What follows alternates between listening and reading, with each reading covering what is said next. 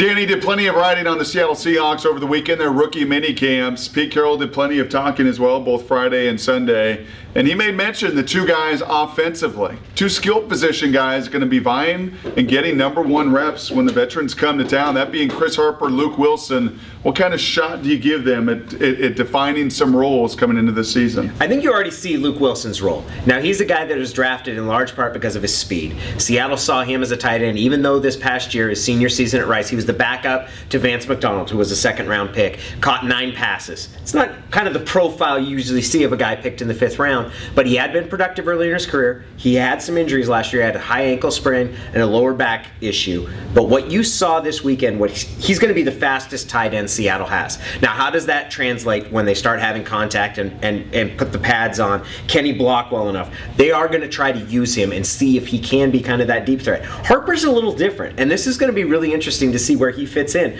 because you already have Percy Harvin, Golden Tate, Sidney Rice, Doug Baldwin. Those are already, it's not like you're running out of room, but it is an issue for a team that runs the ball 55% of the time like they did last year. Are there going to be enough passes to go around? But Harper is a different kind of receiver, both in terms of his lower body strength and his hands. You know, it's pretty incredible. Is for all this talk of this roster, and rightfully so, and everything they've done this offseason and where they rank, and most executives are going to put San Francisco and Seattle at the top of the list.